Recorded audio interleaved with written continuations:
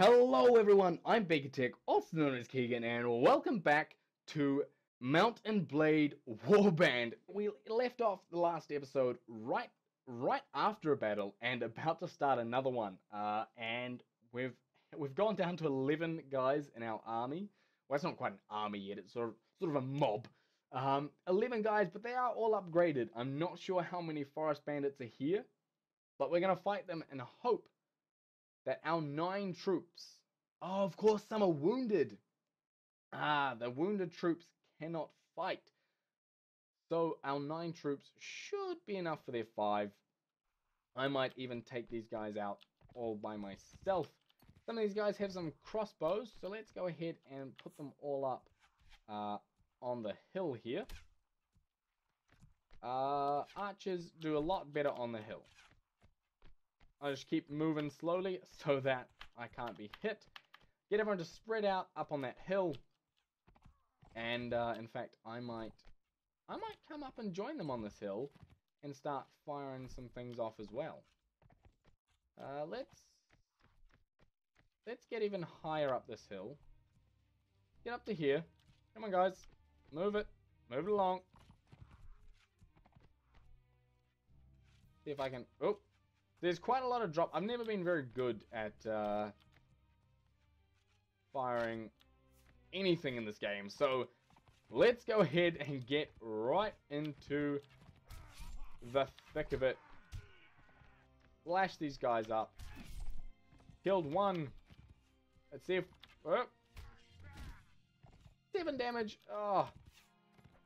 When you get into the later game, you start doing, you know, like 50 damage a swing. It's absolutely nuts.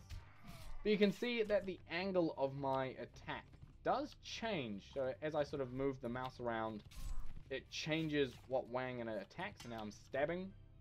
Now I'm swinging. It does all depend on where the mouse is.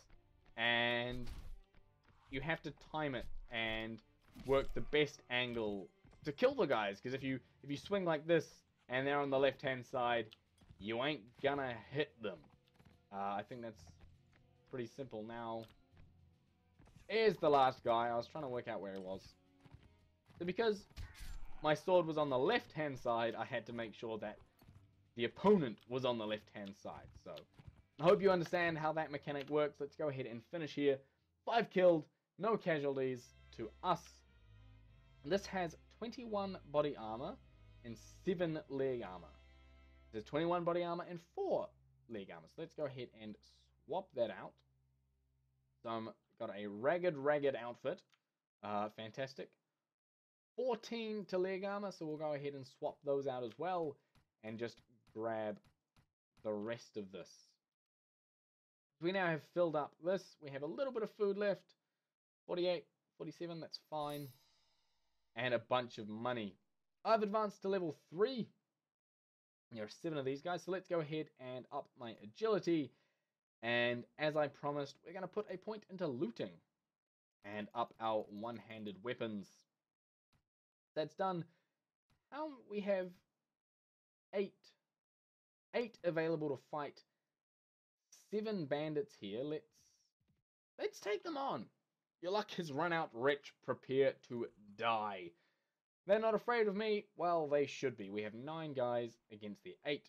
Of course, I forgot to include myself in the number. Aha. So again, we'll just tell everyone to spread out a little bit and hold this hill. And to start with, I'll hold the hill with them until I can... I mean, I'm not going to land any shots. Let's be honest. But it feels good to stand with your men. You know, a command, I should really be going up and down this line, giving them encouraging words, you know. If I remembered the speech from Lord of the Rings that Aragorn says on outside the gates of Mordor. That was a good speech, you know. Today is not that day to die. Basically, is the gist of it. We're going to win. We're not going to die. Great speech. Maybe I need to work on it. Hey, that one almost hit me. Let's see if I can... Okay, I'm not hitting anything. They're starting to charge, which means it's time for me to charge as well. a sword swing going on. And... Way! Now, one of the problems... Oh, is that... Especially on horseback, if you try and ride uphill, you actually slow down. Your horse can't go uphill as well as it can go downhill. So, it kind of pays to make sure that they're not standing up a hill. Let's get everyone to stand closer and charge. These guys have been cut down a little bit. Managed to do a little bit of damage to them. Oh, come on. Oh, that one hurt. Yes, come on. And of course, the more guys that your own teammates kill, the more experience they get, means the faster they're going to level up. Completely muck that up. There we go. Sometimes I get the angle that, that I need to attack on slightly wrong. So you can see I blocked that one. There we go. Battle 1. So yeah, you can block. I just haven't been doing it much. Tab to leave. 7 killed. Fantastic. And we can hire a peasant woman, or we can let her go. To be honest, I don't really want the peasant woman. So we're just going to let that go. 23 and 9, 21 and 7. Go ahead and swap that out. Unfortunately, I'm all full up. 273 is the cost here. So let's go ahead and put some of this stuff back in and grab some of the more wealthy items. Wealthy? More expensive? I don't know what word I'm looking for. Now, 2 guys are ready to be upgraded. I can either do a footman or a skirmisher. And to be honest, I cannot remember which go to knight. I think footmen become knight. I think skirmishers become archers. Let's get one of each and find out. Yeah, so skirmishers will become your crossbowmen. Footmen will become a man-at-arms, which then becomes a knight. So for Swadians, footman is the way to go. Let's move our most upgraded troops to the top. The order of this is the order in which people get deployed. So let's go ahead and move them to the top and recruit a couple people. No one here wants to join, which is a little bit of a shame.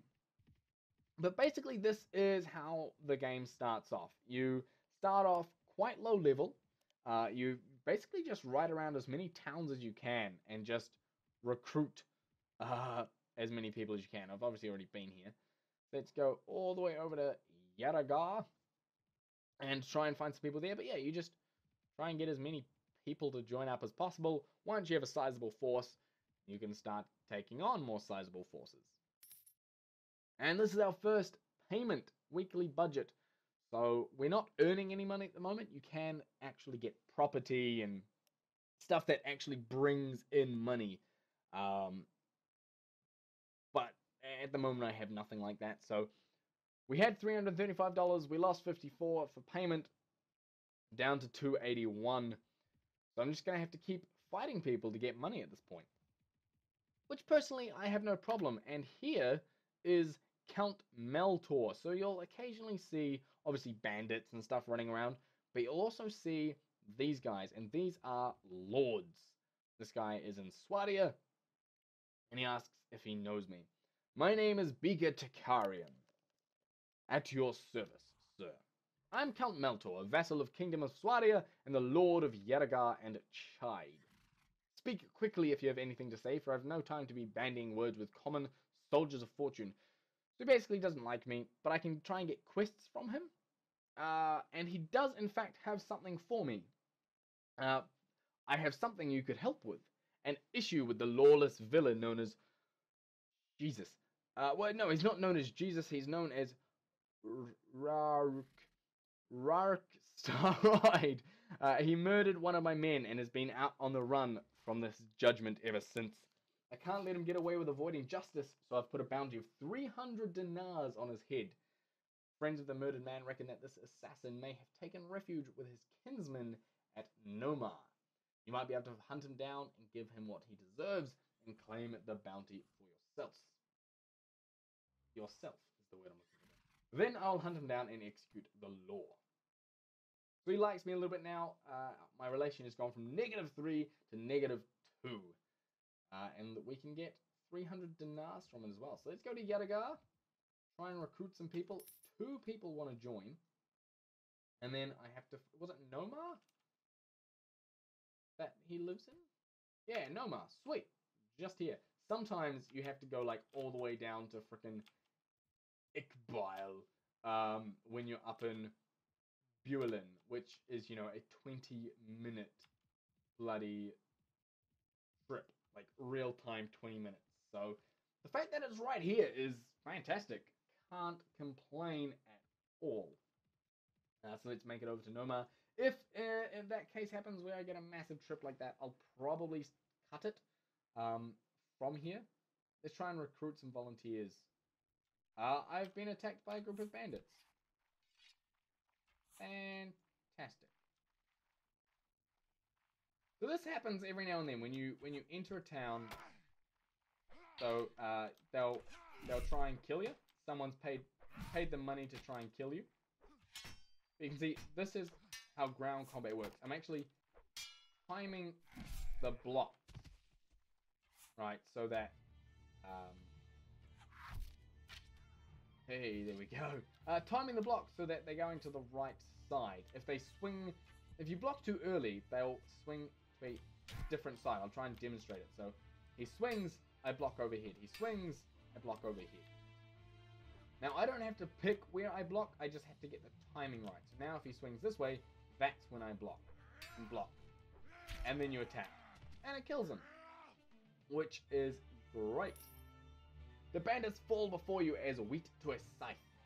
Soon you stand alone in the streets while most of your attackers lie unconscious or dead. Dead or dying. I didn't read that line.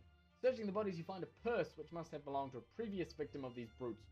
Or perhaps it was given to them by someone who wanted to arrange a suitable ending to your life. Basically, you get a little bit of cash, which is fantastic. We're now going to go to the village center. And in here, we will find the guy that we have to kill. Now, I always like to recruit early, before you go and try and find someone to kill, because these guys tend not to like it. So we'll ask the village elder if Starride is here. He doesn't seem to know, unfortunately. Yeah, I already picked that one. I don't know why I did it again. But they're normally hiding behind a house somewhere. So all we have to do is circle behind every single building. He's probably up on that top one there. Confront him, and we'll have a little fight on our hands. This always happens. This quest is sort of the second one you ever get. You have the one that the merchant gives you, which we skipped, and then you have this one. Not sure where he is. Maybe I'll have to wait till daytime. So let's leave here for now, and go ahead and camp, wait here for some time, and then basically we set up a little tent as people come and go. Wait for daytime, and now, hopefully, he'll be around here. You will notice a few more people walking around, bunch of villagers and the like. So that does bode well for finding Starride. That's what we're going to call him from now on. Hey, you look a bit shady, mate. Let's get down off my horse and talk to him man to man. Bit nervous. What do you want? I am looking for the murderer by the name of Starride. You fit his description. I don't understand, sir. I never killed anyone. I think you've got the wrong man. Then drop your sword. If you're innocent, you have nothing to fear. We'll go now and talk to your neighbors, and if they verify your story, I'll go on my way. I'm not going anywhere, friend. You are going to have to fight for your silver today. No problem. I really just need your head anyway. Yeah. That's... Hey. Now it. Come on. Oh. You bastard. Hey, come on. Oh! Oh!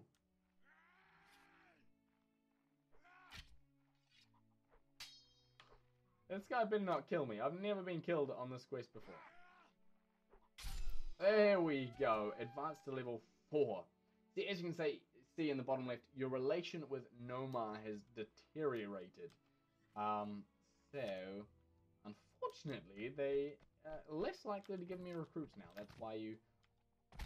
Oh, horse received 1 damage. That's why you always make sure to recruit beforehand. Because they're now -2 towards me. So let's go ahead and leave here. Pull up our quest notes. And let's go find Count Meltor. The last time you saw him was in the field and he was close to Yadagar. So hopefully, if I was to head back to sort of Viencourt Castle, which is where he rules, I believe, we should hopefully come across him. Hopefully. If not, we'll have to go hunting. We might go to Uxkhal and ask around about the guy. But for now, go here, request a meeting with someone, Count Reyes. That's not who I'm after. But let's have a chat with him. And I wish to ask him something. I want to know the location of someone. And I'm after Count Meltor. Fielding should be close to Chide at the moment. I must beg my leave.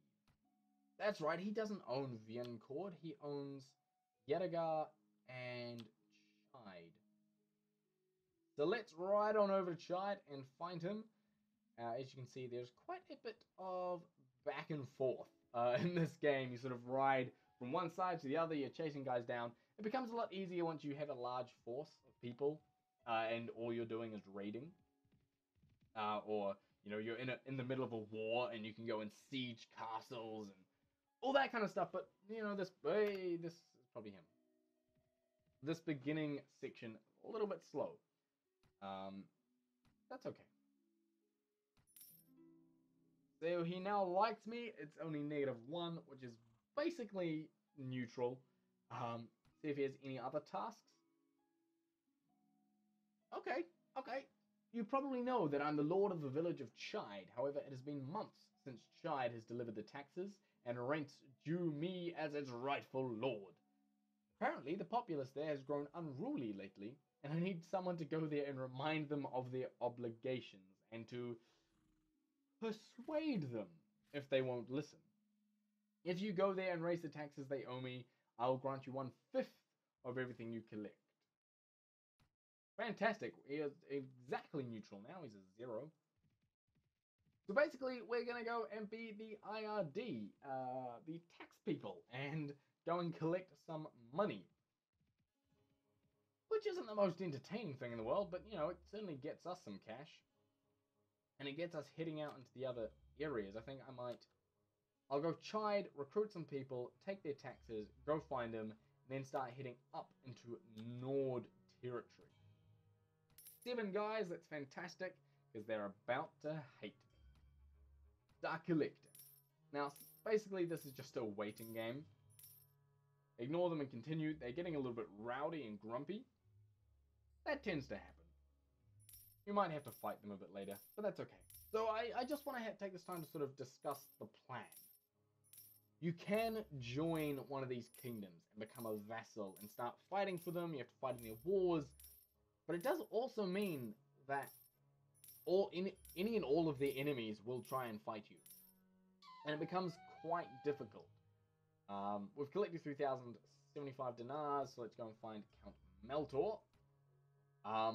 But yeah, it becomes quite difficult if you do that. And that's normally the path I go down. I become a vassal as early as possible. So I was thinking that perhaps, I'm just taking a look around for Count Meltor, that perhaps this time, this run through, is that you? Nope. But you might know. How fast are you? 4.8. 5.1. We'll catch the guy. Come on. Maybe this time through, I'll maybe become a bit of an outlaw and just raid who I want to raid, not care about anything, about, you know, becoming a vassal or anything. Maybe. We'll see. I wish to ask you something. I wish to know the location of someone. Count Meltor, traveling to Uxkhal, close to Viencourt Castle. Okay. Let's head down to Uxkhal. I was heading the right way and then got distracted. Bit of a shame. That's okay. We'll make it in the end. But yeah, I think not becoming a vassal and instead becoming a bit of an outlaw, a bit of a rebel, and just fighting whoever I want to fight. Whoever looks small and easy to pick on, but is going to make me the most money. I think that's going to be my plan. So we'll see how that goes. I do need to create a bit of a sizable force before I can do that. Like at the moment, I can only pick on these looters because all I have are a bunch of low-level nothings. You're not who I want. Go to the castle. Let's see if the count is here. Doesn't look like it. It looks like just one of the ladies is here. But she might know the location of Count Meltor. Viencourt Castle.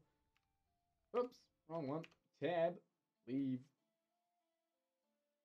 So let's head down to Viencourt and hope that he's down here. Because as soon as we find him, we'll wrap up this episode. Not much exciting has happened in this one, but you know, sometimes that's gonna happen. It's you know, not every episode can be packed with exciting, massive battles, especially when your party is 22 low levels. Oh, I have an upgrade.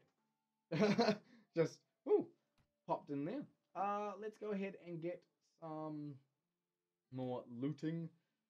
And some more one-handed proficiency, and sure, why not? A little bit of that. Hopefully, we can find the guy.